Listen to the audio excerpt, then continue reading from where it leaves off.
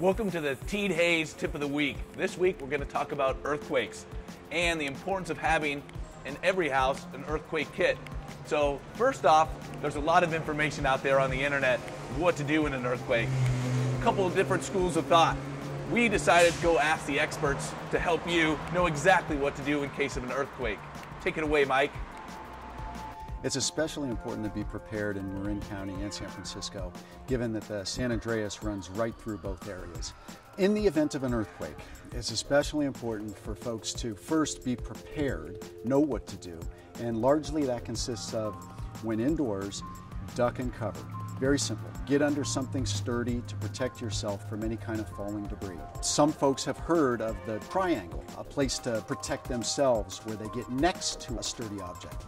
In the United States, building construction is such that you're safer by getting under an object as opposed to next to an object. Some folks have ingrained in them that getting under a doorway would be beneficial, thinking that the framework of the doorway can help protect them.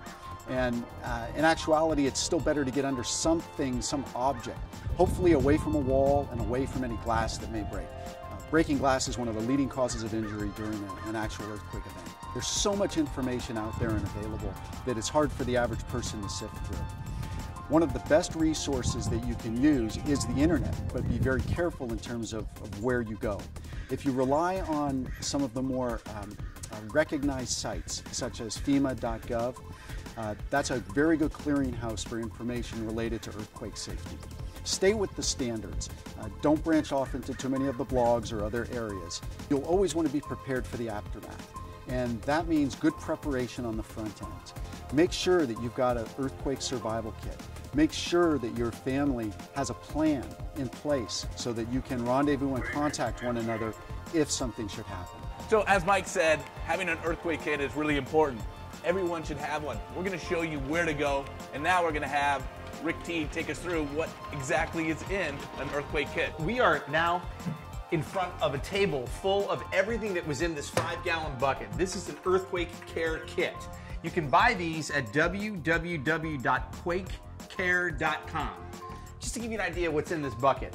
This is a 3-day power bar, if you can imagine gnawing on this for 3 days. Here is an all-purpose tool. This you can chop with, you can claw and pry windows and doors open. There are 4 dust masks. If you're underneath a pile of rubble, you'll probably need these gloves to move a lot of the timbers and sheetrock and things like that are in your way. These are ponchos. There are tissues. This happens to be a shelter-in-place plastic. So in case you're in one room in your house and a lot of dust is coming in, you just tape this with this gray duct tape over those windows, doors, and openings that you want to keep the dust out of. You've got candles, you've got matches, you've got a safety kit, and a really important flashlight. And if you can believe it, these silver things are blankets, and there's 4 of them. Can you imagine a blanket wrapped in this little plastic container? But if you've ever done a triathlon, like I've done a few, they give you these at the end of a race, especially in the weather when it's like 35, 40 degrees or it's raining. They'll always have these metallic looking sheets that you put over yourself and they hold your body warmth in. And last, we've got these 3 packs of water, and there are 4 of them. All of this stuff has a 5-year shelf life, and I really do urge everybody to go out and get one of these earthquake kits and take it seriously. We've seen things happen in Haiti, we've seen stuff happen in Chile, and you know what? We're in a zone where this kind of stuff happens, and I think it's really important. And I have to tell you something, for $99, it provides so much safety for you and your family. And more importantly, if you really think about this, if you did get one of these, you'd probably spend a little more time focusing on the need. And then in that moment where it happens, instead of panicking, you'll know exactly what to do. You'll know where your kit is, you'll run to it, and I hope that you'll become more educated on this process and be safe in the next earthquake, which I hope does not happen. This is a 5-year shelf life, and I hope this expires. Take care.